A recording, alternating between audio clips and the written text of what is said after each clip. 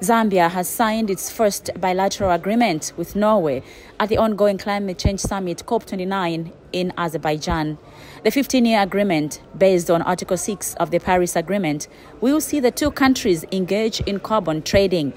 Minister of Green Economy and Environment, Mary Mwiikisa, signed on behalf of Zambia, while Norway's Minister of Climate and Environment, Ture Sandvik, signed on behalf of his country. This concept paper, Honourable Minister, proposes the establishment of a financing instrument that supports private sector investment in the power sector through a carbon-based feed in premium payments. Today, our two countries are taking a major leap forward, paving the way for green investments in Zambia and a contribution to global mitigation ambitions.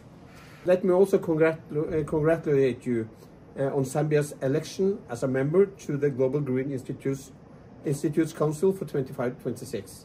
And speaking after the signing ceremony, Mr. Mwiikisa called for more players on the carbon market space. Our people must begin to get ready in the various jurisdictions of our country to ensure that we produce the desired targets in terms of carbon to sell to the market, because initially the argument was, where is the market? Meanwhile, Green Economy and Environment Permanent Secretary said Zambia is ready to implement the agreement. We are happy as Zambia that we are the first ones to sign. We are the first ones to work with Norway through a legal agreement that we are going to implement these projects together. So for Zambia, this means that we have a sovereign nation that has positioned itself as ready to buy any carbon credits that are generated in Zambia that have been approved by the Zambian government. Once effected, Norway will also finance renewable energy projects in Zambia, thereby growing Zambia's economy.